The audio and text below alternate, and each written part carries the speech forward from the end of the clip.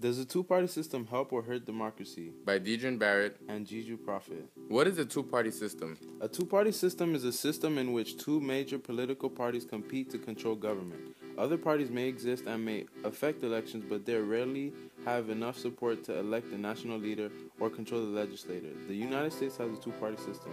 Although two parties control most government in the U.S. today, other parties do exist, such as the Green Party and the Constitution Party. However, these third-party groups have nowhere near the influence of two major political parties.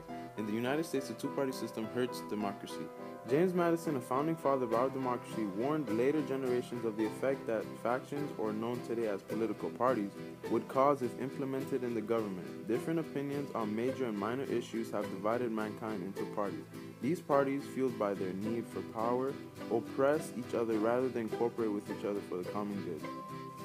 Two-party systems also create political gridlock, which prevents legislation from passing and from the government effectively running the nation. The framers constructed the Constitution in a way that a series of checks and balances would prevent one branch of government from overruling another. This requires each branch of government to work together, hand in hand. An instance of political gridlock superseding the interests of the people in America is in the case of the Anti-Human Trafficking Bill of 2012. This bill would protect children and women alike from sex trafficking by providing stringent laws to combat its presence in America. However, in order for this to happen, the law must change to adapt to the ever-so-changing human trafficking industry. For some reason, Congress cannot come to an agreement on passing this bill. According to reporter Jonathan Suri, the polarized environment of Congress has led to the lack of cooperation between the political parties. Morrell Black of Emory University states that political parties oftentimes will go against the opposing party's agenda to tip political party power in their favor. Congress must realize when to put political partisanship aside. Lastly, political parties are oftentimes influenced by interest groups, lobbyists, and the greed for money.